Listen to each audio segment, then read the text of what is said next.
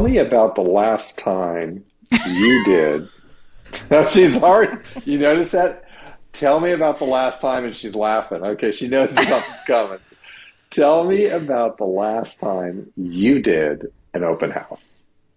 Oh my God, Ed. Okay. It was pre-COVID. So pre-March 2020. Yeah. And I can't even really remember exactly when it was. That's how bad that is. And I think there's a lot of agents out there that would probably be scratching their heads similarly on the last time they personally did an open house. Yes. And it's time to revisit some of the basic tools. And that's what we're going to talk today. We're going to talk about in this series some of the fundamentals, and we're kicking it off with open houses. All right, let's do this. All right, here we go. Okay. So let's talk about it. Why do an open house? What do you think? Well, there's so many reasons to do it. So we narrowed it down to 3 different reasons. But I mean, there's a plethora. We could have a series just on open houses, but let's start with going on a deeper dive. When you're at an open house, you have the opportunity to really have face-to-face with the consumer, relaying information while you're in the house. And it is true that a listing agent can always show a home better than a buyer's agent because we know more. We've had those deep conversations with the sellers or the sellers' families. A lot of times they're in our own neighborhoods. So that deep dive is super important.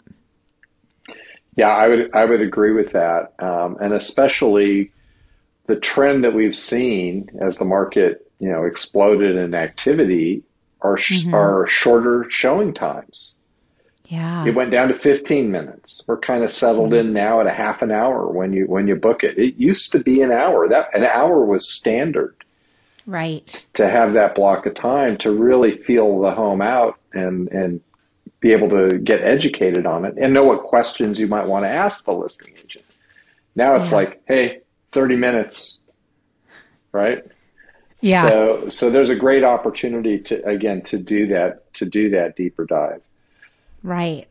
Also in regard to a deeper dive, Joe and I, in the past we have these little easels, and on the easel we'll put things like the size of the lot, or when the kitchen remodel was done, or the fact the seller had always talked about putting a slider door in this room to the pool, or things like that as the consumer buyer walks through the property, they see these little signs and it sparks their imagination as they go.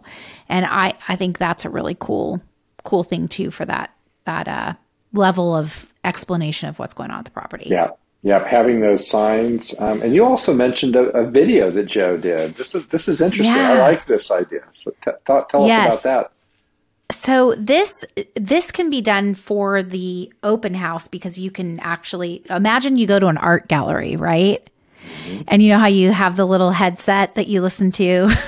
Yeah. Well, Joe did this for buyer's agents. So the buyer's agent would be really up to what was going on with piece property when they took their buyers through. But you could do this for an open house as well. You do a very thorough walkthrough of the house. And all the buyer or the buyer's agent needs to do, or the consumer when they come to the property, is scan the QR.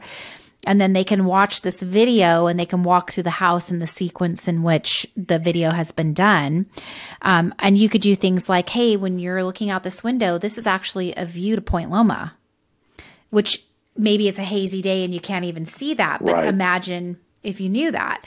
Or this is Mount Helix. There's a ton of hidden trails all over Mount Helix. Hey, if you walk this way up this street, you could hit this hidden trail.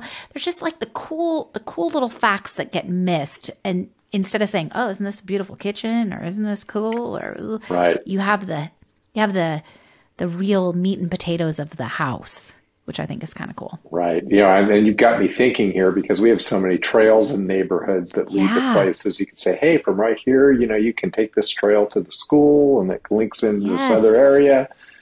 So Right. there's some great opportunities to do that. I love that idea. Joe calls that the sizzle, not the steak. Selling the sizzle, not the steak. I love it, Joe.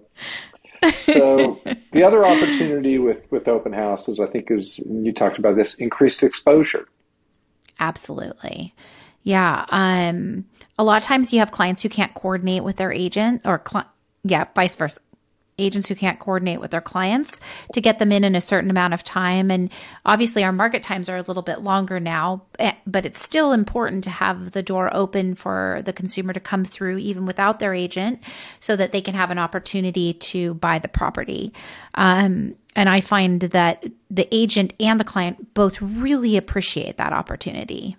So that's one reason why to do that. Yep. No, Yep. I agree with that. As we saw it kind of for a different reason in the last year, where it was, hey, we have an offer deadline, you need to get in. Well, now it's an opportunity if there's a coordination issue or they've seen it and they want to come back and do a deeper dive and have that Right. longer extended period of time. Exactly. Knocking on doors around your listing. So a lot of times people are like, "Whoa, I didn't even know that house was for sale," right? Right. And you can knock on doors and maybe they have a family member that loves living there. A lot of times people who live in the neighborhood have friends over and their friends are like, "If you ever have a house in this neighborhood, come on the market, let me know."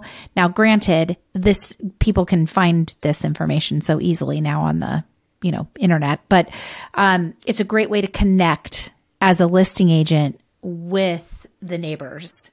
And possibly when they see that the sky isn't falling and that homes are still retaining their value and it's still a great time to sell, you can have those conversations with them. Plus, people are really interested in talking about real estate anyway. You're not bothering them. They actually really like it.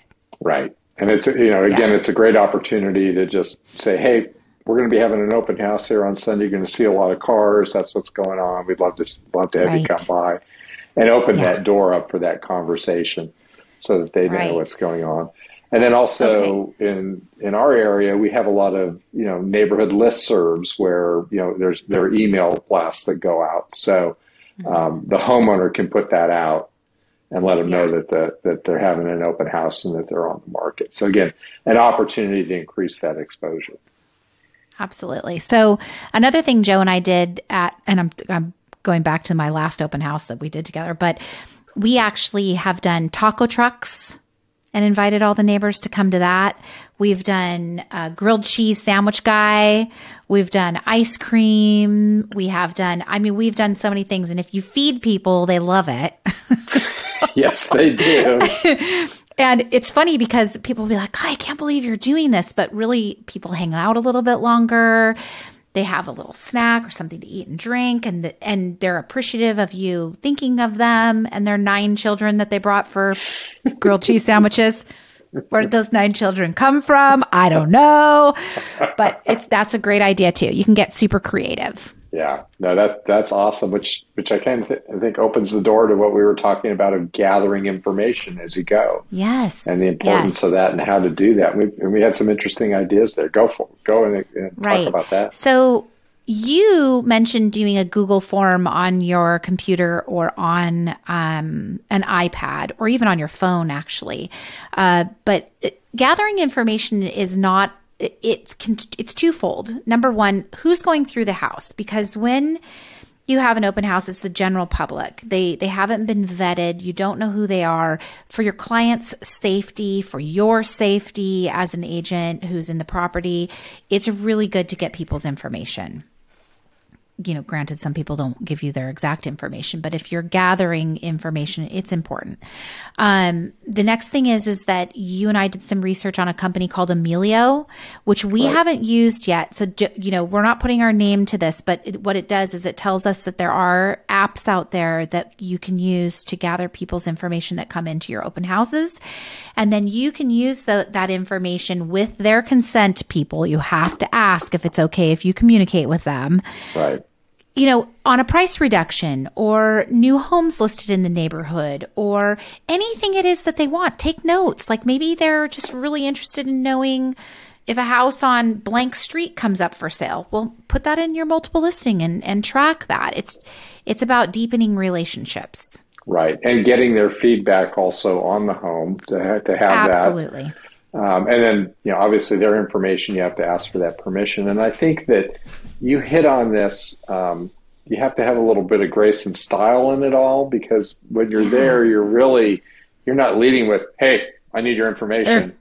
But it's like you're going through and you're building some rapport and a relationship with the client, and then and a potential, this is an open house potential client, and then getting that information. And if they have an agent, finding out who that agent is, so that you can let them know that they were there and they can follow up. Absolutely. And that just creates a deeper relationship with you and your community with agents that are there. So that's a really good point. Exactly. One other point I want to throw in here is that one of my last open houses, I had over 100 people through, and Joe and I could not manage that many people, and something ended up missing from the property, which is the only time in 20 years I've ever had something like that happen. But if you have too many people, it's okay to say, hey, we're going to let these 10 go through, and when one comes out, you can go in. There is nothing wrong with crowd management. I don't know what that's going to look like now that the market has shifted a little bit, but definitely keep that in mind. Yeah, you want to keep that in mind, and you've got to have crowd control, because you're right. I mean, you just can't, if you get swamped, it doesn't serve anybody well, especially the homeowner. And people have to respect that, and if they can't respect that, then they shouldn't be there anyway. They shouldn't be there anyway. Exactly. Yeah, exactly. The other thing is, when someone is at the property and you start talking to them, there is no reason you shouldn't ask them if they need you to help them. Ask for the referral. Yep. You're building rapport with people, and remember that you're there to serve them. And if you genuinely can serve them, then offer your services. But a lot of agents hold open houses and never ask if that client needs help going forward. Right. So and that's a missed opportunity. Make sure you do that. Yeah. It is a missed opportunity. Yeah. And it's interesting with open houses because, historically that's a tool for somebody who's more of a rookie, that they're trying to kick things off and get some clients that way and get established in the business. And the more seasoned you get, you tend to not do them as much. Right. And I've got a pretty good story that's pretty eye-opening to like the importance of doing them. Let's hear it. Yeah. So this was pre-COVID. So this was, I think, 2018, maybe 2019. No, it's 2019. And I had a listing, and I couldn't get anybody to cover the open house. So I'm like, okay, I'm going to do it. So I went and I did it, and I had a lot of great traffic. And it turns out I sold 5 homes off of that from 2 different clients. And then I thought about it even more in the show prep, and I'm like, no, wait a second. That was their primary residences. I actually, one of them turned out to be an investor and ended up buying, in 2021 and 2022, another 10 homes. That's amazing. And that all came from that open house that I tried to give away. Yes. I have a similar story that you just reminded me of. When I first got my license, I had somebody tell me I could hold their house open, but they weren't going to pay me. That I would have to have the buyer pay. And I did. I found a buyer for that property, and at the same time listed the neighbor's condo next door because he saw me there doing that. Then ultimately sold that guy a $1.3 million, commercial building. And this was all just from doing that open house. So again, you've just reminded me, thank you. And we're trying to remind all of you that doing open houses, if done right, are an incredible tool for not only selling your listing, but also generating more business. 100% agree. And it's funny how, sometimes you don't eat your own dog food, because I haven't personally done one in a couple of years. And I'm committing to myself that this round of new listings coming on, that I'll do some of them myself. Yeah. Agreed.